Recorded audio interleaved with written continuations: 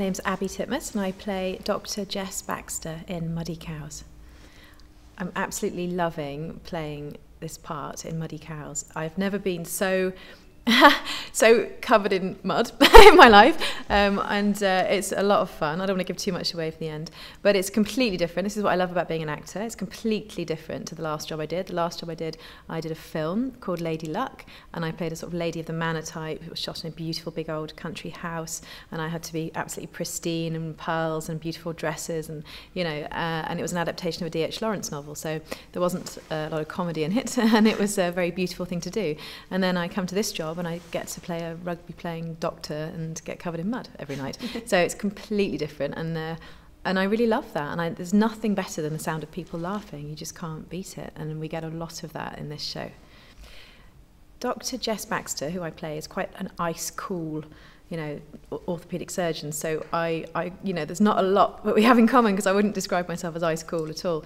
But her strength I can definitely relate to. And I kind of like her, actually. She doesn't initially come across as the most likeable character. She's seems quite hard and strong and quite masculine, but she comes through for the girls in the end, and I think that's really admirable.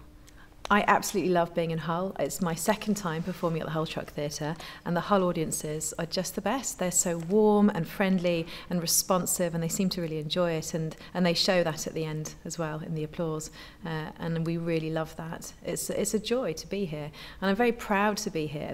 We've been on tour for 4 months now, and I think coming to Hull Truck, which is the final leg of our tour, and we're here till I think the 13th of October, it's the bit we've all been looking forward to the most, because of course it's the home of John Godbers, it's a home of a lot of rugby, it's the right place for us to be.